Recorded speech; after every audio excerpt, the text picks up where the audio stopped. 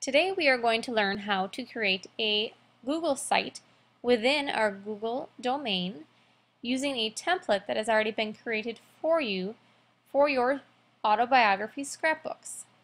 So the first thing you need to do is open the Safari web browser and go to the school homepage, and then you need to select the MFLMM Google domain link.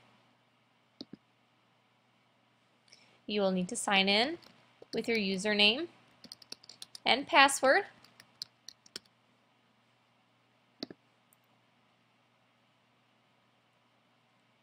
Now once you sign in, you should see your mailbox as normal.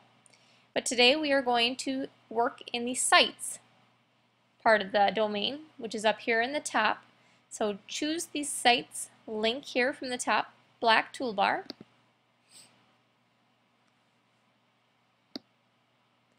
And now when yours opens, it will be blank since you have not created any websites yet. So you need to browse for the template that I've created for you. So over here on the left-hand side, choose Browse Sites. And it is categorized underneath Students. So you need to look in the Student file. Now if you scroll down to the bottom of the page, you will find a website template labeled 6th grade scrapbooks. You should go ahead and select that.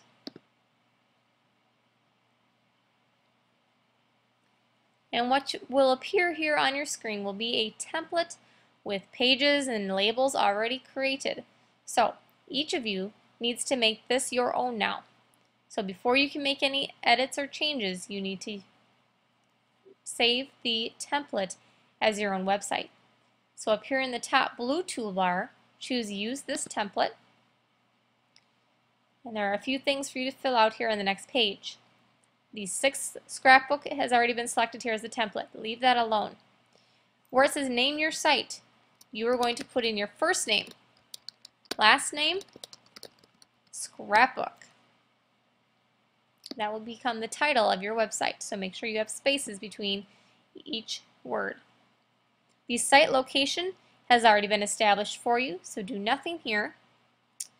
You can select a theme by choosing the link here. Select a theme and go ahead and browse through the different color schemes and formats they have until you find one that appeals to you. And now this will be the main body of your web page. So I'm just going to choose this blue and green one. And after choosing that, you may scroll down and choose this final link down here, More Options. And we need to categorize our site. It will be the same category as the template was, so just type in students, and that will be the location of your new website. And everyone's site description will be 6th grade scrapbook. And then you're done here, so you can go ahead and select Create.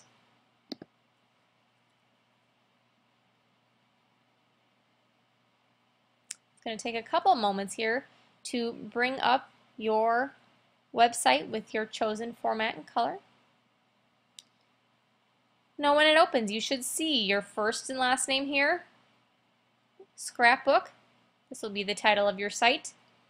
And if you scroll down here and look on the left-hand side in the sidebar, it will list all of the different pages that will be part of your website. Now if you'll notice, the bold headings are the different categories of stories that we wrote each week. And within each category are those individual stories that you wrote and now will upload to your website. If you scroll up the top here, there are a few important things to take note of. This little tool here that looks like a pencil is the Edit button. Before you can make any changes to any of these pages on the left, you have to hit the Edit button. Okay, that will allow you to make changes.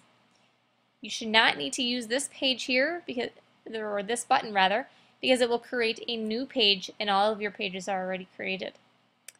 Over here underneath More, you may see several different things to choose from, so this would be the other place that you would go to if you need to make any changes to your website.